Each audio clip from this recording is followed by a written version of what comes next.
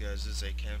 I'm going to go over auto detection today in Notepad++. So pretty much what this feature does is if there's a change in the file that you're working on or whatever, it'll auto update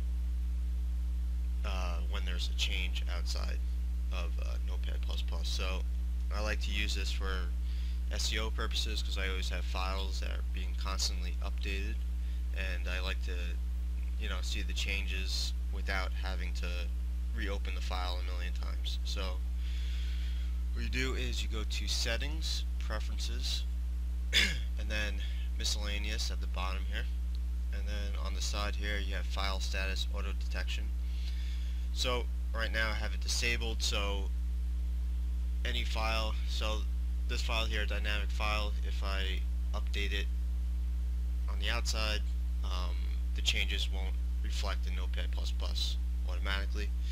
So if we click on Enable, now it's going to show the changes automatically. So by default, if you have Update Silently disabled, whenever there's a change, a little box is going to pop up asking you to display the changes or not. So if you want it to be fully automatic, then I would suggest checking off this option, so you don't need to confirm the changes every time. Then you also have the option to scroll to the last line after update.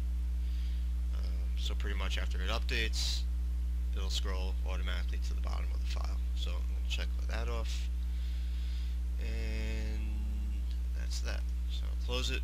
So now I have this file, dynamicfile.txt, open in just regular Notepad. So I'm just going to write a small list. So I'll just do the alphabet D, F, G,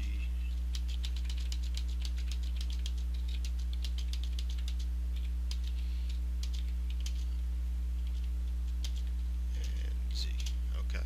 So now if I save this file, it should automatically update in Notepad++ without the confirmation box. So save, and there you go. It automatically opened in there. So now let's test out the scroll to bottom.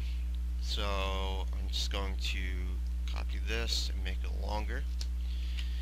So now when I click Save here in Notepad, it should reflect the changes in Notepad++ and then also scroll to the bottom line, which will be line 52.